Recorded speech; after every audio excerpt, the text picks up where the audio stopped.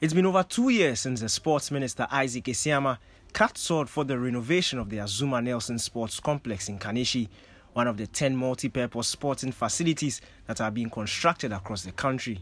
The project was initially scheduled to be completed in July 2019, but was then pushed back a year to March 2020. It's been 4 months since the scheduled completion date, but the project is still yet to be completed. Paul Atanga is the chief engineer of the project, and he explains the major cause of the delay. When we started this works, there are unforeseen circumstances that we met, and as engineers, when we meet problems, we don't dodge them, we solve them and then move along. Yes, initially there was a drain that passes through the VIP end that discharges water from the Kaneshie township all the way to Rodona. It was passing through our very own VIP. We had to divert it through the back so that we won't flood the industrial area. Yeah, so some of these things, will always delay the project a bit. We call it force majeure. When you are unable to do these things, you will not be able to continue with the major works that you were given. So these works, we have 2 diversions that we've made, one at the back of the stand B and then one across the pitch so that we can discharge water of this location.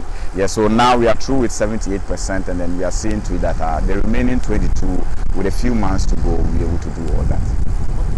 The project has, however, seen some improvements since City Sports' last visit, and Atanga details the progress of work so far. So we have 4 stands here. The stand A, which you see painted drain, is almost through. We fixed doors, we have terrazzo, we have tiles. We are virtually through with that part. The stand C2, the same thing. The stand B2, we are almost through with it. The VIP, which happens to be an additional of a floor onto it, as you can see, had trusses, which takes 3 months to complete, and then the roofing. But with God being so good, we've been able to do the roofing complete. Now we are doing rendering works to start painting works too as well. So very soon, in a month or 2, we should be done with the VIP, and then seeing to the completion of the work. The athletics community in Accra have bemoaned the lack of tartan tracks available in the region after the depletion of the last existing one at the Elwak Sports Stadium.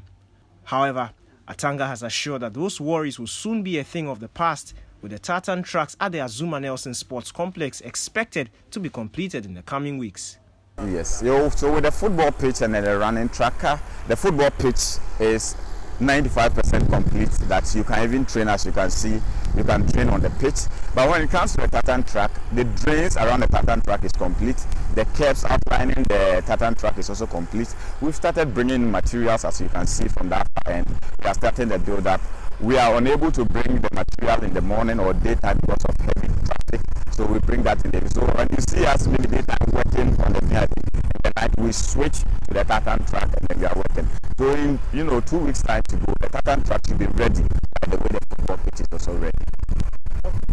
The 10,000-seater capacity facility, when completed, will have boxing gyms, a tennis and basketball court, a 70-seater ICT center, and a restaurant.